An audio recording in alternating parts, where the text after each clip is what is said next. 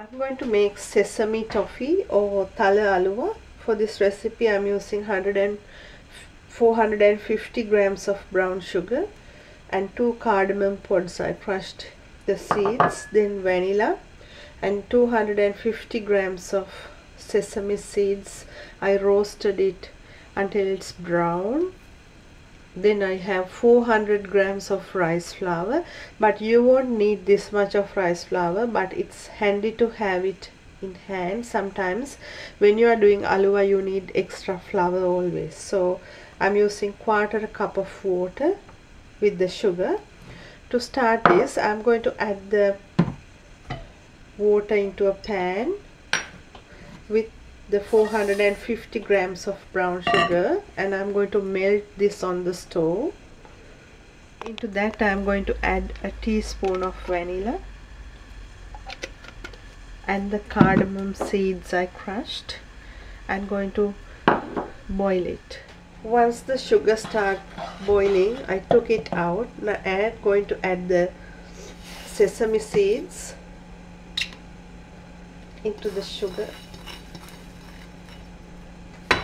and mix it and leave it to cool down a bit before adding the rice flour. If you add the rice flour into the hot sugar, it will cook the rice flour than what we are going to expect from this kind of a toffee. So I'm going to leave it a bit to cool down before I add the rice flour.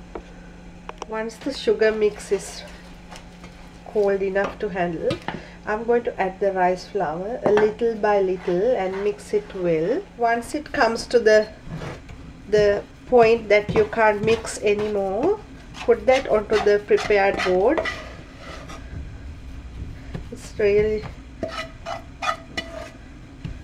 you have to be very quick to do this, and just press it down. Take everything from the spoon and press it down from, you can use a banana leaf or a baking paper or some other kind of non-stick paper. Just spread a little bit of flour on top too. Just press it down. Make it a square, then you won't waste anything. If you make it a circle, the waste is little higher than the square. So just press it down and leave it to cool down about half an hour before cutting it into pieces. This is one of my mom's favorite recipe that she used to make it all the time, and we loved to eat it when we were kids, so I think the taste will be the same. I'm going to leave it about half an hour. Now the sesame toffee or Thala Auwa is ready, and they are really nice. And I cut it into nearly 25-30 pieces, and I didn't use the whole lot of roasted rice flour. When you make Auwa or anything, that you have to have some extra in hand, so that's why maybe nearly 50 grams left. And this is Thala Auwa or sesame toffee, and I hope you will enjoy this too. Thank you for watching.